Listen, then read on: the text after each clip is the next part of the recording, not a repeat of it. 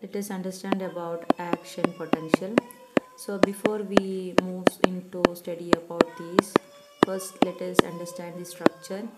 So this one is the structure of a part of neuron, and this whole part is known as axon, right? Axon. So we all know that the axon has a membrane that is known as axolemma, right? Axolemma, and inside the fluid is, or the cytoplasm of axon is known as axoplasm. And this fluid is also known as ICF. So inside the axon ICF, and in outside it is ECF. What is this ICF?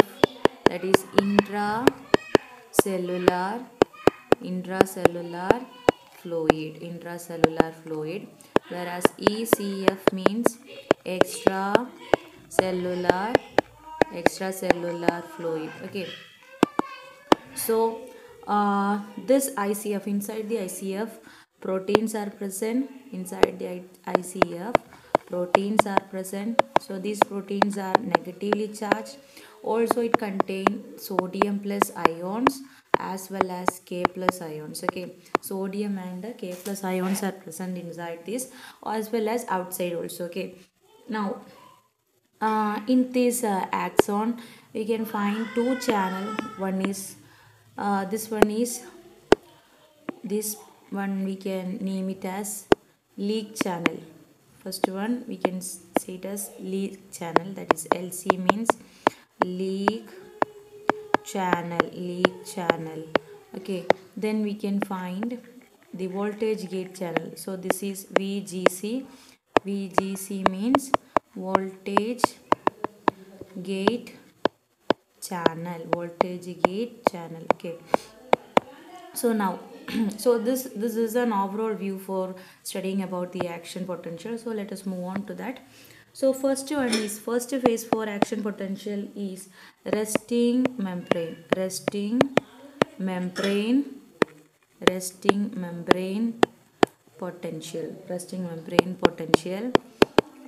or we can say that RMP. Okay, so in this phase there is no signal, so we can say signal is absent in this phase. Okay, there is no signal, so this phase is waiting for the signal. This phase is waiting for signal. Okay, now let us redraw the structure. Axon. Okay, now the charge outside during the resting membrane potential, that means if there is no signal is present, outside charge will be positive, inside charge will be negative. Okay, inside charge will be negative. How? So we can say, so the whole charge inside this will be minus 70 millivolt. Okay, minus 70 millivolt.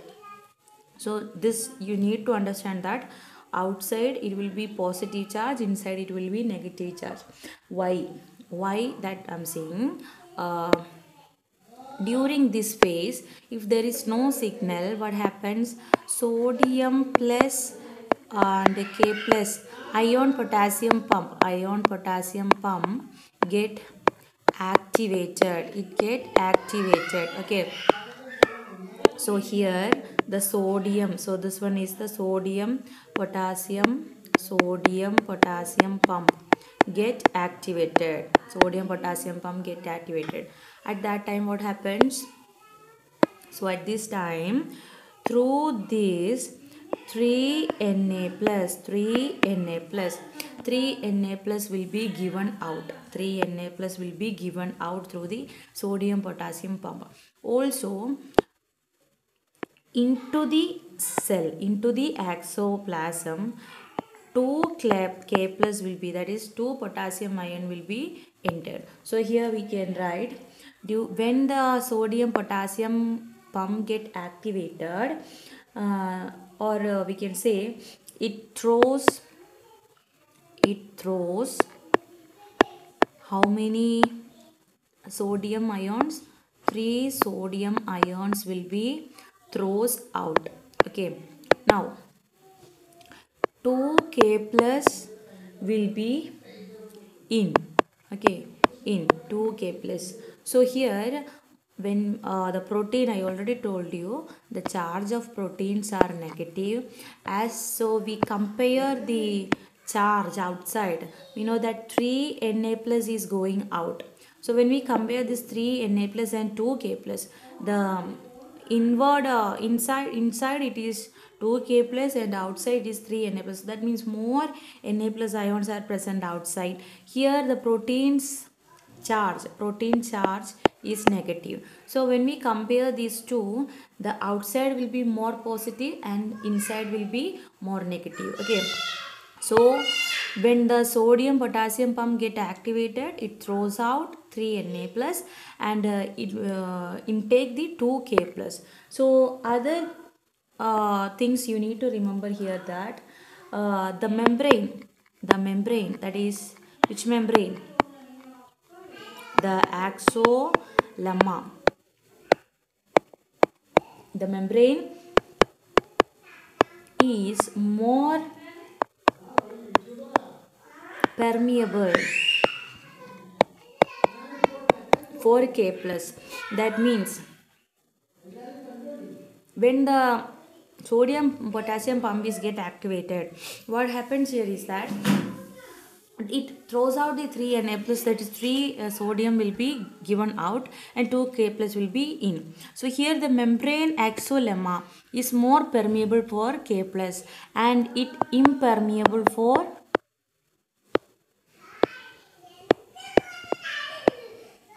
sodium. So what happens here? Only the outward or output of Na plus is occurring and only the K plus is getting inside of the axon. Okay, so this thing you need to remember, that is was first one, it throws the Na plus and take to K plus inside, and the membrane, that is the axolemma, that is more permeable for K plus and impermeable for the sodium plus. Okay, and also it is impermeable for not only for sodium plus ions but also for proteins. So these proteins cannot escape through this membrane. So the proteins cannot escape through this protein. It is inhibited. Also the Na plus cannot get inside to the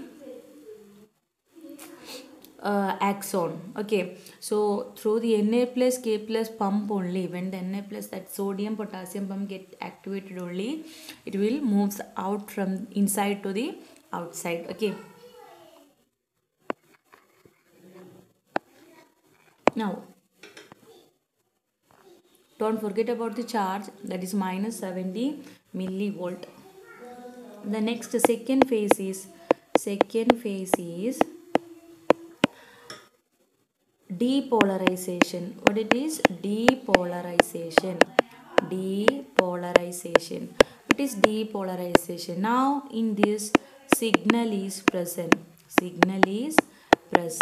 Okay, signal is present, and this signal is known to be threshold.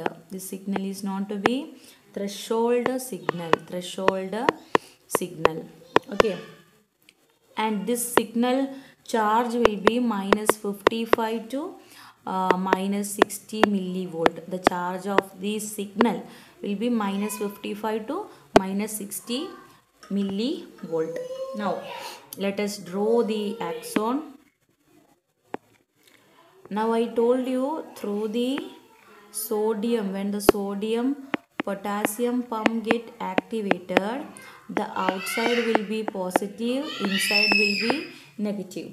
Now what happens is that this up to this is for resting membrane. Okay, now which gate get opened?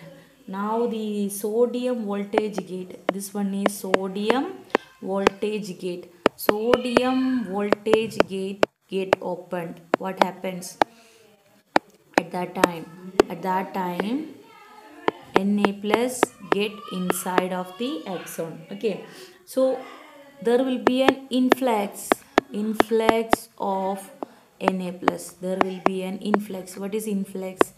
That is movement into the movement, more movement of Na plus ions into exoplasm. Okay, so that is the influx of sodium. Okay, when that is from ECF to ICF, there will be an influx of sodium, and the charge, what happens here, so more number of Na plus will be present inside, right? So here the charge become negative as we compare to the inside. So that is not to be depolarization. So during depolarization, don't forget, during depolarization,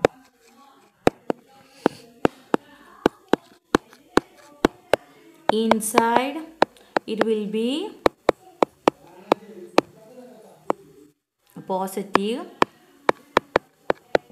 outside it will be negative.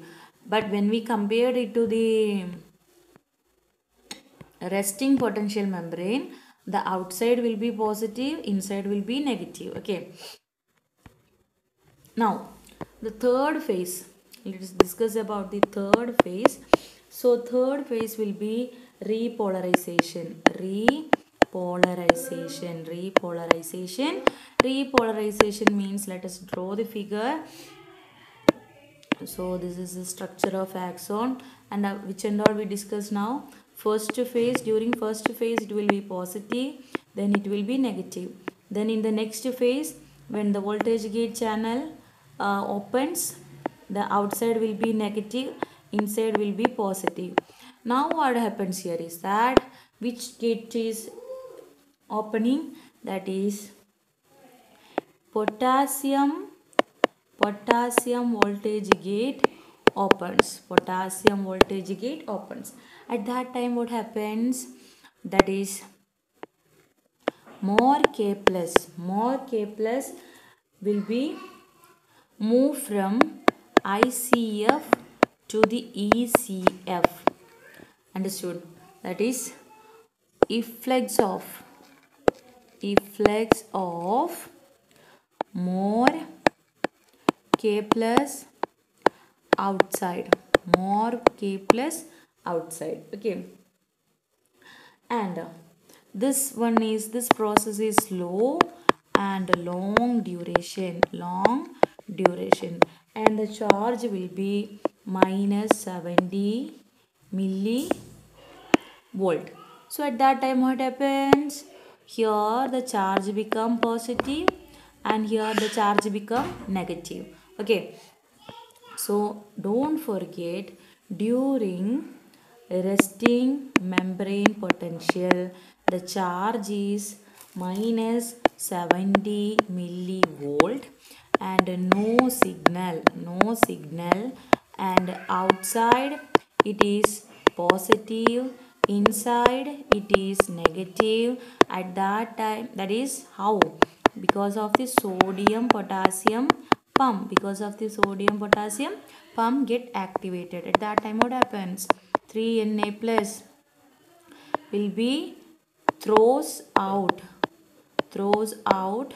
from ICF to ECF, right? Then what happens? 2K plus from ECF to ICF, to ECF, from ECF to ICF. Okay, then it is not permeable for, these are the 2 points you need to remember. Not permeable for Na plus and what, proteins, but it is permeable for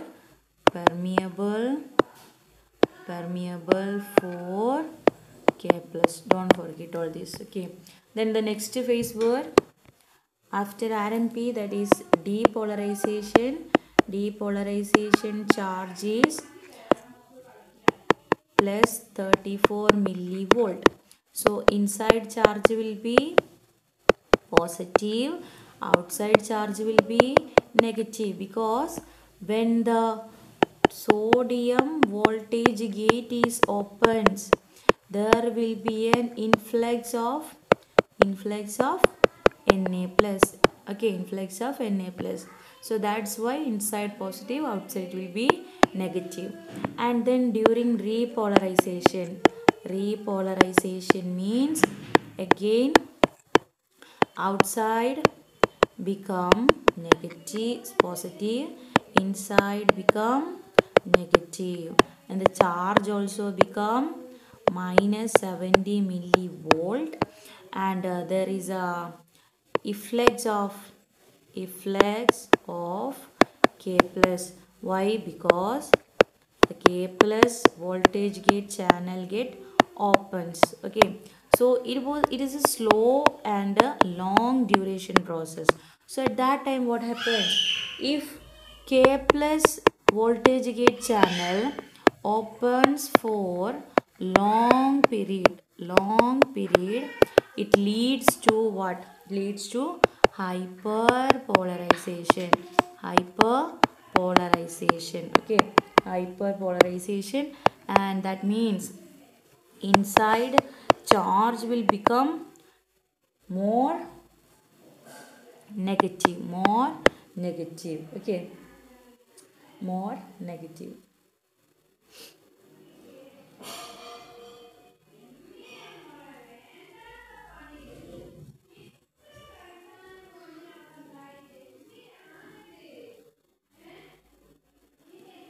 And the charge will be minus 90 millivolt.